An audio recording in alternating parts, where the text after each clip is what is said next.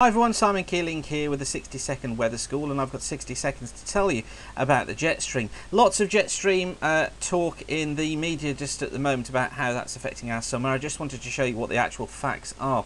This is where we should see the jet stream during June, passing towards the north of Scotland, dipping down into Europe. It brings the ridge of high pressure from the Azores High northwards through the country and brings dry conditions across the south of the UK, with low pressures tending to stay to the north. That's why north to south we're wetter to drier in an average June. Now that's where it's been this year, way to the south of the country, with this U-shaped trough across France going up through central parts of Europe, but high pressure building out towards the east. Low pressure is tracking through the UK, which is why it's been so wet.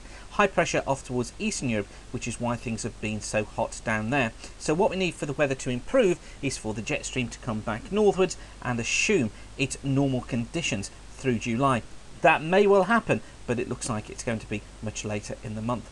Thanks for watching 60-second weather school. As always, the site's kept free of charge by you coming back and visiting and telling your friends about it. That means we can put more adverts in front of you, and it keeps everything free of charge throughout. So thanks again for watching, and keep the sun shining.